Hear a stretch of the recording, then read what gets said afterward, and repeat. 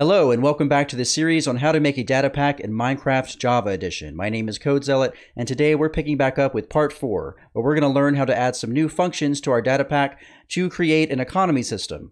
What we're going to do with this economy system in today's video is create some signs that allow players to both buy and sell items and to be able to see their currency there in the scoreboard objective sidebar. So let's jump into Sublime Text and see how we can make this happen. Right now I'm looking at our main.mc function file, and you may notice that here on line 22 I have added some code. So let's go ahead and look at that first. What I've done here is I've added another function call in our data pack, which is going to execute all of the code inside of this file that is located inside of a new directory called players. So let's go ahead and look at this file and see why we are calling it here in our main loop. Remember, anything that we call here in our main loop will run every single tick, and so we want to run this code continuously. So let's figure out why we want to do that. If we go over here to the sidebar and drop down the players directory, which we've just added, go inside of our new function here called init_new, and see that we have a single command in here that will be running over and over. Now, what this command is doing is basically every time a new player joins our world, we're going to be setting a value to 0 for them for the objective of CZ money. Now, we need to do this because whenever you create a scoreboard objective, players are not given any value. So if you do not give a player a value for a scoreboard, they will never get one unless there's some way inside of your data pack for that to be actually assigned to a player, or in other words, initialized. And so what we want to do is every time a new player joins our world, we want to go ahead and give them a value of 0 for the objective CZ money, which is going to be our currency system. So the reason we're running this on loop, if you haven't figured it out, is because if you run it only one time, say, for example, if you were going to run this inside of your init.mc function file that we created earlier, it would run once, but then anytime a player joined the server after that, they would never be initialized personally. And so we need a way to manage players and to init players for things such as scoreboard objectives, and in the future, maybe tags and things like that. So let's go ahead now and jump into our world where we need to go ahead and install this objective with the script we wrote last time in install.mc function, and then we'll be able to see it in action. So let's jump into here and go ahead and run our data pack's init function. If you remember, inside of our init function, we had a function call to our install script. And so when we run this, it's going to run our init, and that is going to call our install, and that is going to add our scoreboard objective. And if we want to verify that it was actually added to the world, we can type out scoreboard objectives list, and we will see that we have 2 objectives, CZ money and CZ boolean, which we've been using in the past for our auto init functionality. Now that we have the scoreboard objective, let's go ahead and throw it on the sidebar with scoreboard objective set display sidebar and displaying now CZ money. And we can see that I have a value of 0. Now, if you were remembering what I was saying earlier, Minecraft does not give players a value by default when you create a new objective. And so how do I have the value of 0? Well, if we go back into our code and take a look, we can see that inside of our main.mc function file, we are calling this initNew function, and this initNew function is giving all players the value of 0 for this objective. And so as soon as I joined the world, I was given the value of 0 because this was being called inside of our main loop. And so that's how you can initialize new players in your world as they join over time. Now let's see how we can go ahead and set up the currency system, and I've went ahead and added another new directory to our data pack called shops because we want to keep everything nice and organized, and so all of the code that is going to have to do with the buying and selling of specific items in specific shops on our Minecraft world is going to be contained inside of this directory. So if we open up this directory, we can see that I have created a name for a shop. I've just chosen Blacksmith Bill because why not? And inside of Blacksmith Bill, we have 2 more directories, one for buying items and one for selling items. So let's go ahead now and look at buying an item using our new data pack functionality. If we look inside of our buy directory, we can see that I have 2 more subdirectories here. And the reason for this is because I want a way to have the code for the specific item that we're going to be working with, in this case, coal. And I also want to have a special shop sign that I can give myself at any time. And so I have the code for that in here as well. And you can see that I'm using the same name for these files because they're for the same exact item.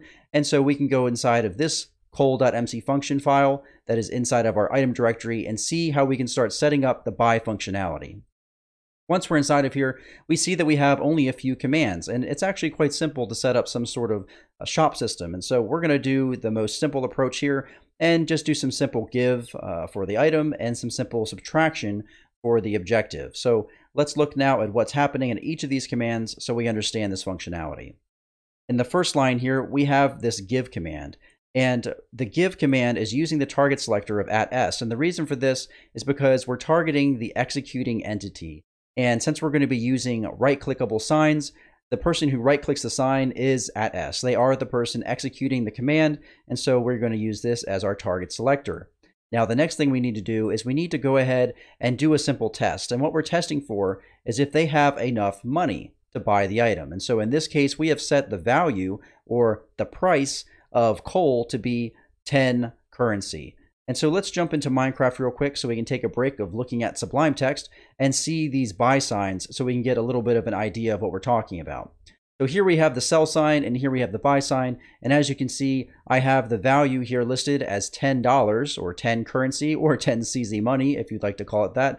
And this tells the player that when they right click this sign, they will be charged 10 and they will be given the item of coal because they are engaging in a transaction. They are giving me money, or in this sense, giving the server money to get a specific Minecraft item, which we are going to be specifying as coal in our text file. So let's jump back in the text file so we can finish understanding this functionality, and then we'll move on to looking at the sell functionality. So after we have tested whether or not they have at least 10 currency, because that is the price of the item, we are going to use the scoreboard command to remove from the same target entity, which is the person right-clicking the sign. So we're using @s for executing entity. We're going to remove 10, the value of 10, from their objective CZ money, which is basically their virtual bank account. And so once we have given them the item and we have taken away their money, we have completed the transaction. And so the next two lines are just basically notifications. We have two tell raw commands, and I'm not going to explain everything here because it's pretty self-explanatory, but basically we are just telling them whether or not they bought the coal or if they didn't have enough money. So next up, let's jump now into the sell directory, and we'll see that it's actually very simple here to have the same sort of functionality, but reversed. So what we're going to be doing this time is we're going to be selling. And so the first thing we're going to do is we're going to be giving the player money because they're selling the item, so they need to be given money. And so we're going to do a simple test here for MBT data, and we're going to check if they have coal inside of their Minecraft inventory. Because remember, we're using right-click signs, and so we don't want to give them 10 CZ money unless they actually have some coal to sell. So we're testing if coal is in their inventory, and if it is, then we're going to go ahead and give them 10. Now, if we didn't do anything else at this point, our shop would be broken, our sell sign would be broken because we would be giving away free money because we have given them money, but we haven't taken away the item that we are going to buy. And so in this case, we need to be removing coal. And so at the bottom here, you can see that I have a clear command that is going to remove 1 coal from the player. Now, we have two more commands right here, which are notifications, just like last time. And they're just going to say you don't have any coal to sell, or you actually went ahead and you sold the coal. So now that we've seen this sell functionality, let's go ahead now and take a look at it in game and get a feel for how this is going to work. So if I open up this chest, I can go ahead and grab some of this coal. And now I can go ahead and sell it by right-clicking this sign. And you will see on the sidebar, as I right-click, I am now going to be gaining money. And so I've right-clicked it, and now I've sold 1 coal for $10. And every time that I click this, you can see down in the action bar below, I am losing 1 coal, but I'm gaining 10 currency. And the reverse is true. If I go over here and I want to buy coal, if I right-click this, the sidebar will now deduct 10 from the value of CZ money, and it will give me coal. And so every time I right-click, I'm getting 1 coal, and I'm losing $10. And if I continuously do this, you'll see eventually it'll tell me I don't have enough money.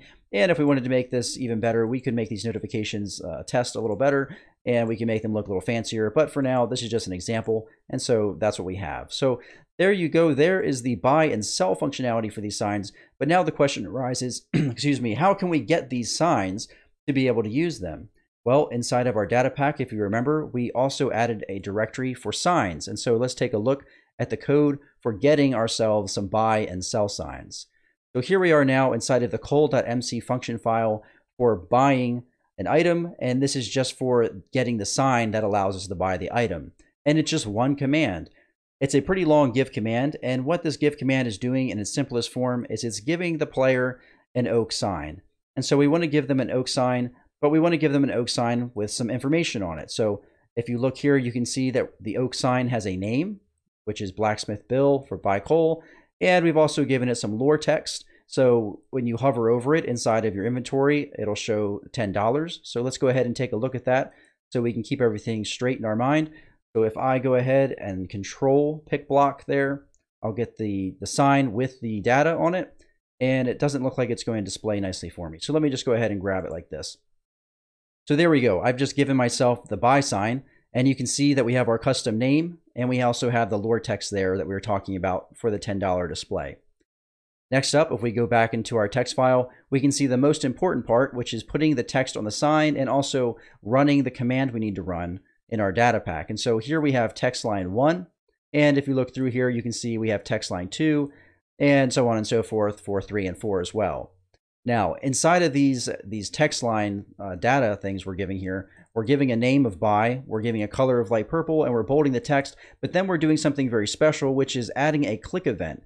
And this is what makes all of this possible, because by adding this click event, we are able to give an action, in this case, run command, that takes a value, which is the command we want to run. And so here we are telling the game, we want to go ahead and run a function every time a player right-clicks the sign. Every time there's a click event on the sign here, we want to run a command, and the command we want to run has the value of function, and then our namespace, and then the directory path here to the function, in which case is going to be inside of our shop for Blacksmith Bill, in his buy directory, inside the list of items inside of his directory for items, and then the name of the file or the function itself is going to be the name of the item, so coal in this case. Now everything else is basically here just to tell the player how much everything cost and to let them know that this is a buy sign, so we're not going to look at all of that in detail. Let's jump now over to the other sign for selling, and we'll see it's basically the same exact command, only we're swapping out some of the text. You know, this is now sell coal instead of buy coal, and we've now changed our function to be in a different directory. So now we're going into Blacksmith Bill, but then we're going into his sell directory, and then everything else is the same after that, since that's how we set it up. And so there you go, guys. This is how you can set up your own sign shops inside of your own data pack that we're going to be creating here together inside of Minecraft Java Edition. Now, if you guys are interested in Bedrock Edition, I also have a Bedrock channel, so be sure to go ahead and check that out. I will leave the description down below so you can check that out. And also be sure to follow me on Twitter. I've been tweeting a lot on there, and so if you guys want to follow any of the news related to the data packs that I've been developing and the release dates, and just see some of the things I'm creating that I post pictures of over there, go ahead and follow me there on Twitter. So guys, thanks for watching this video. I'm CodeZealot, and I'll see you guys in the next video.